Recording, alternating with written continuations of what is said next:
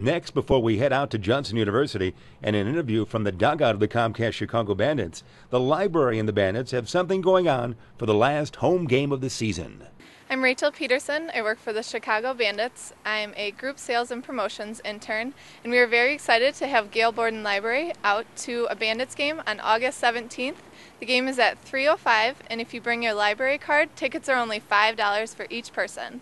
Yes, we're going to do a bunch of promotions regarding reading and writing and spelling, and we might do Wheel of Fortune and Spelling Bee and just different promotions during the innings. You can bring a library card from any library that you have, and then you can also sign up for a library card at the field when you get there on game day. Part of the exciting part of the game is throwing out the first pitch. Who will throw it out on the 17th? Carol Metal will be throwing it out. She's the executive director for GailBorden Library.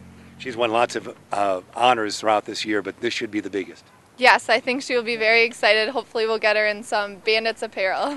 Ooh, put her in a uniform, or at least give her a hat. This trip to the GailBorden Public Library brings wonderful news not only for the library itself, but for all of our community, as Denise Raleigh has the exciting details.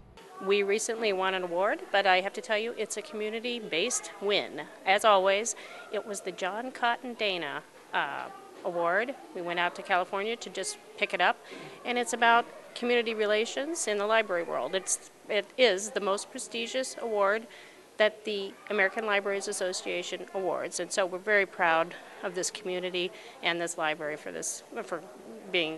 earning this award. Well, congratulations, and you said you went out to California to receive it. This was for the many things you do, but specifically what was it for? It was for our Space Dare to Dream project. It was supported locally by the Grand Victoria Foundation, and it was about bringing the community in around summer reading.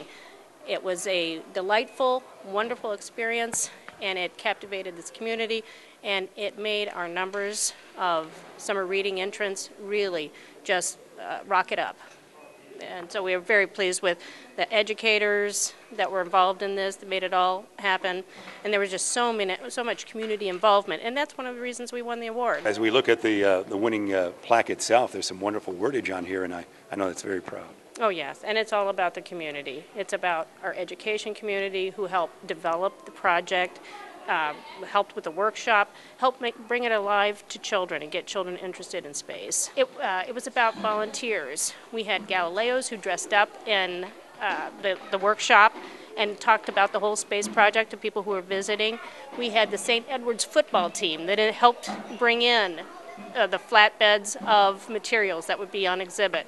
And we had Toya Randall of the Grand Victoria Foundation. She led our astronaut parade. So tremendous number of volunteers involved in this. Local businesses were great. They put our posters all over town. They gave people a discount if they brought in their Orbit Elgin brochure. So they were involved. There was a tremendous number of local people that made this a success.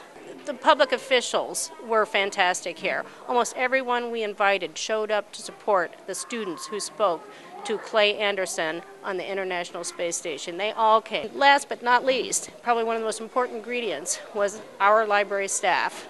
They were there throughout. They put up with probably a higher noise level than used to.